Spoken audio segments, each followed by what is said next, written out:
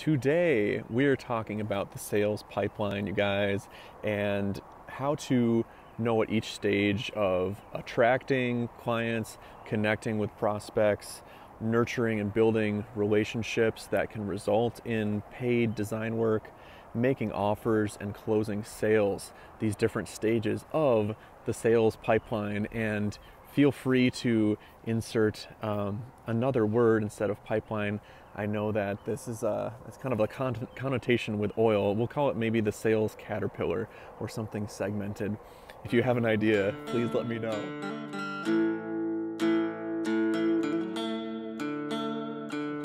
I am Pete Wyden with the Epic Eco Designer, and I am here today at a really, really beautiful spot on the St. Croix River.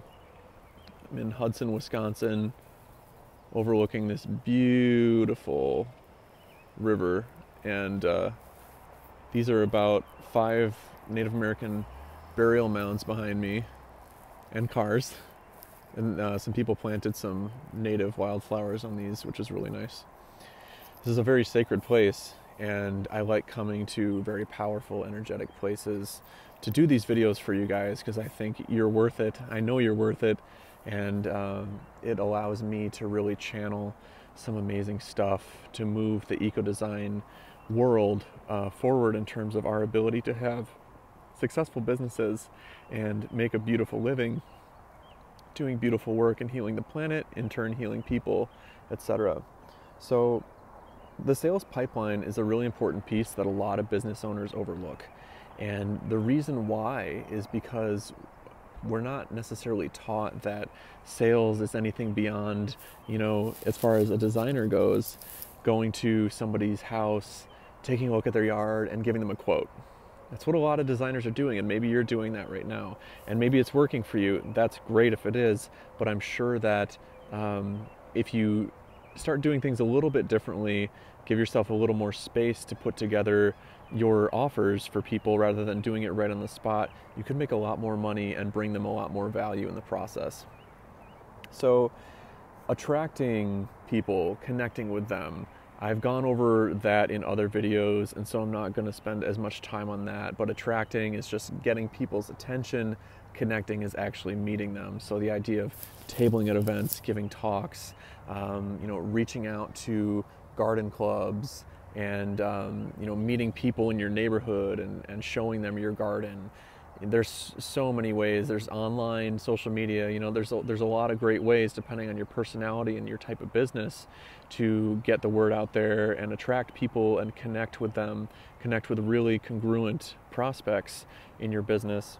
But what happens when you're actually trying to live in such a way that your business is just an extension of your personality? It really comes down to connecting genuinely with these people in settings that are really natural, and that's not just a sales conversation.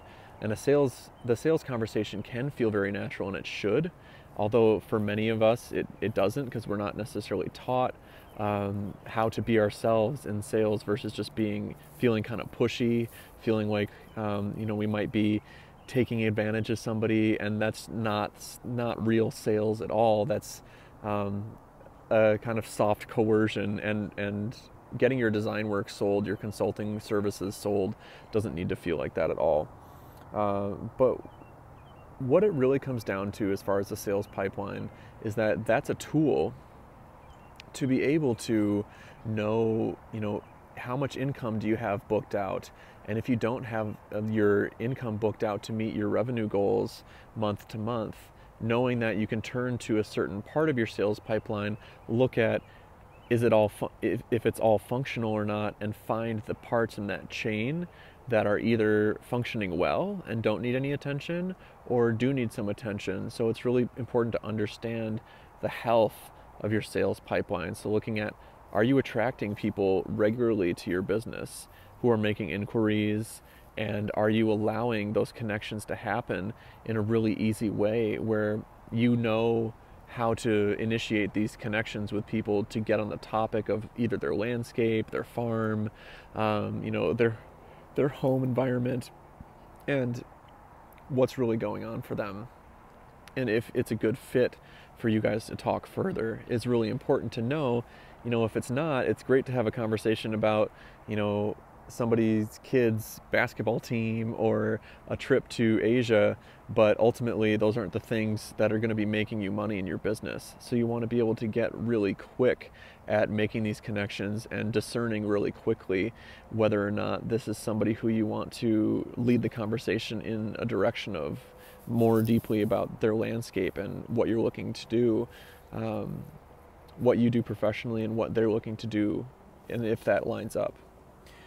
And another piece here, I've talked a lot about building relationships, but a really important part of actually selling is making offers. And a lot of consultants just aren't actually making that many offers. I think there's an assumption out there that if you make an offer to somebody to work together and they say no, that there's something maybe wrong with you or the service you're offering. What it often comes down to is that it takes some follow-up and creative follow-up to be able to make and close sales. So, if somebody says, well, hey, we're going out of town, so I think we're just not, we're too busy right now to do this. It's really important to be able to follow up to get at the real reasons why they might be hesitating. Maybe it's because they think that the design process is going to be too overwhelming for them. Maybe they actually have, like I had a client last year who was going to focus on the interior of their house for the summer. And so I allowed, I just said, okay, that's totally great. And I just let that move into another part of my sales pipeline, which is the follow-up. So you're making a lot of offers, more offers in terms of the dollar amount per month than your revenue goal is. For example, my revenue goal per month is $10,000. If I was only making $10,000 worth of offers per month in my business, do you think I'd be hitting my income goals month to month? I'd have to have a 100% close rate. And so that's barring, it's not allowing for life. It's not allowing for somebody, maybe they got sick or lost their job. And I make so many offers to people for design work and for, I make more pointed offers to people for design business mentorship, but I make so many different offers on a monthly basis that are aligned and that I feel are really of benefit to both people. I'm not just making, a ton of offers just to try and make money. But, you come across so many different situations and there's a lot of different stuff that comes up. So if you're only making, 3 offers per month and they're each for $2,000 to $3,000, and you're selling maybe one of those, it's not going to make up your income goal unless you're living in a van and you're keeping your expenses super low. It doesn't allow for savings or future vision that takes financial resources to achieve in some way, such as getting a piece of land for yourself. So if you had a goal of $10K per month for your design business, I would recommend having $25,000 worth of offers out there at any given time.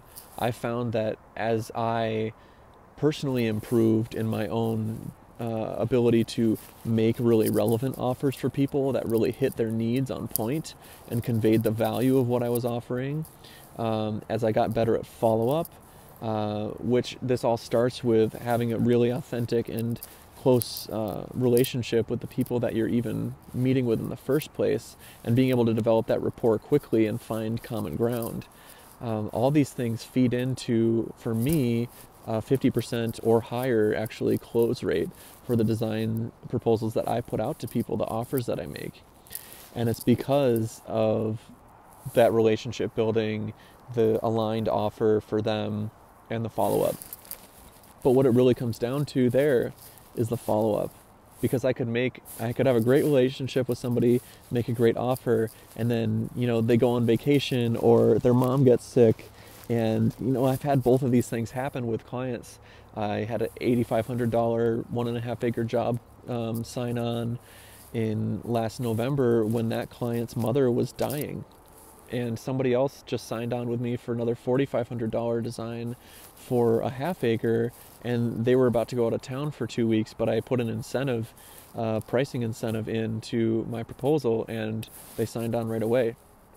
So it allows people to make powerful decisions that are really going to help them when you know some of these ways that can really clarify for people the benefits of moving forward quickly, and also how clear it is to them of having an expert come on to their design experience and really help them live the life that they're looking to live, have the daily experience they're looking to have by bringing an expert on board, that being you.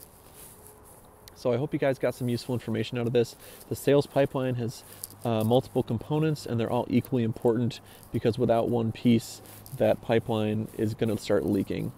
So here's to finding a new word instead of the sales pipeline, the sales stream, we could call it. We're by the river here. I hope you guys have a beautiful evening or day wherever you are. It's Mother's Day here, so happy Mother's Day, belated if you are a mother or have one. I'm sure most of you do. And this is just such a wonderful place to be here on this beautiful evening. So let me know in the comments below what you got out of this video. If you have any questions, I'd be happy to hash things out with you. And subscribe below to this channel as well. We'll be doing a lot more of these. I'm always coming up with new ideas inspired by these sacred spaces to bring more power to the eco-design movement. Thanks a lot, guys. Talk to you later.